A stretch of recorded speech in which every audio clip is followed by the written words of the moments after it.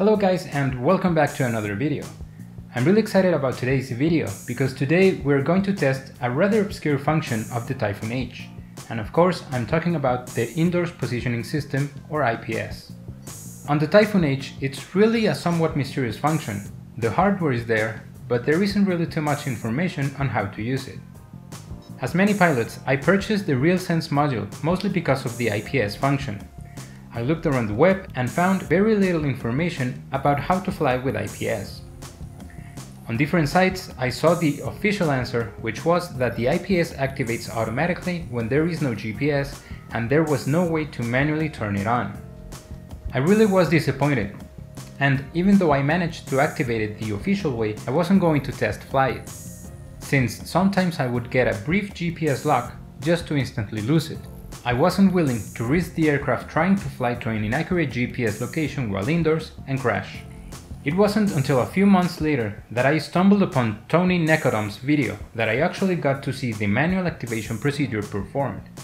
And even though this video didn't show a flight test, this was proof that it was possible to manually activate IPS.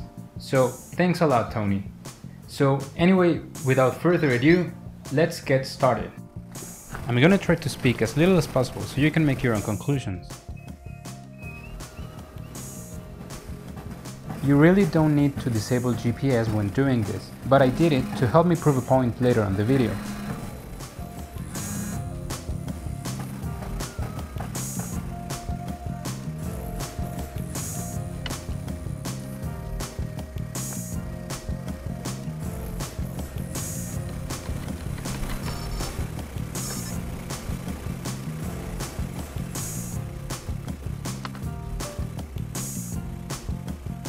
It is until you start the motors that you will see that you are in IPS mode. Now, it's very important that you remember that even though you get the ready message, the satellite count, and the coordinates, the GPS assist is disabled.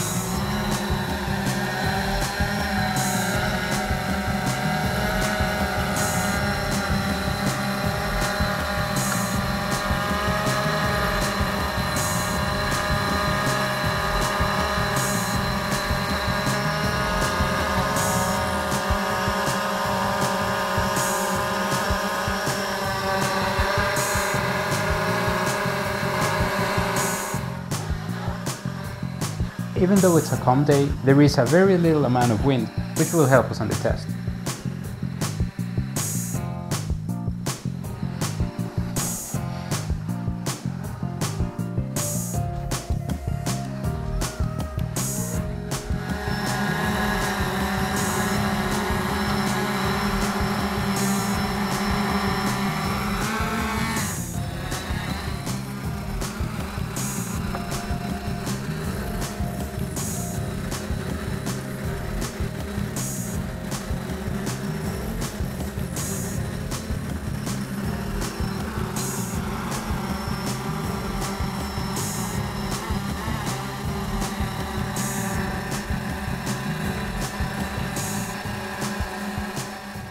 The IPS mode is supposed to work up to 10 meters.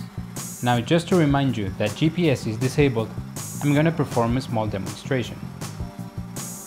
I'm gonna send it above 10 meters, push forward, and away the H goes.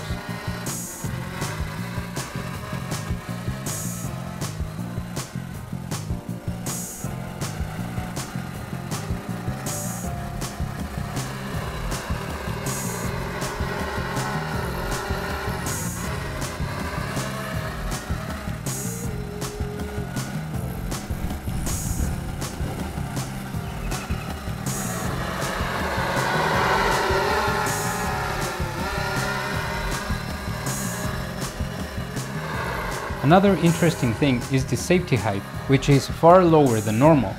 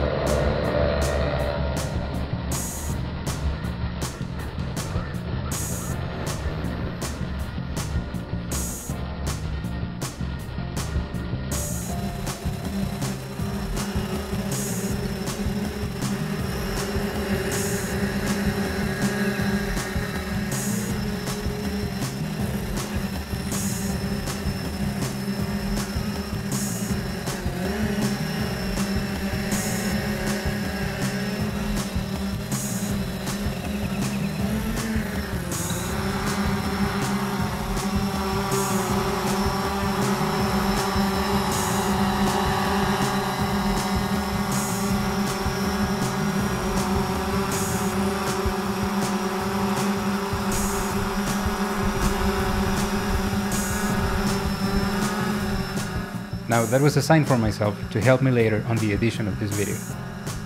The IPS uses a small camera to determine its position, so logically, if there aren't enough recognizable patterns, the IPS will have a hard time determining its position.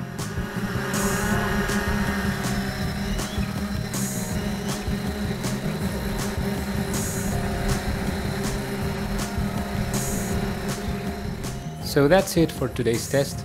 Ever since I purchased the RealSense module, I was very excited to try this function, but for whatever reason I was unable to do so until now.